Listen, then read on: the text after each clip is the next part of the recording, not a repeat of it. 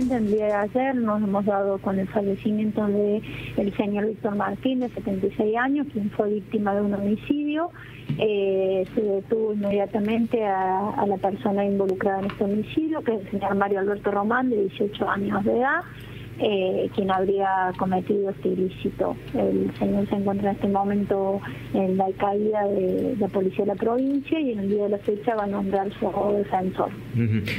¿Tiene antecedentes este chico? Tiene antecedentes, pero por delitos contra la propiedad, no contra las personas. Ajá. Y en este caso lo habría matado de qué manera, ¿un arma blanca, un arma de fuego?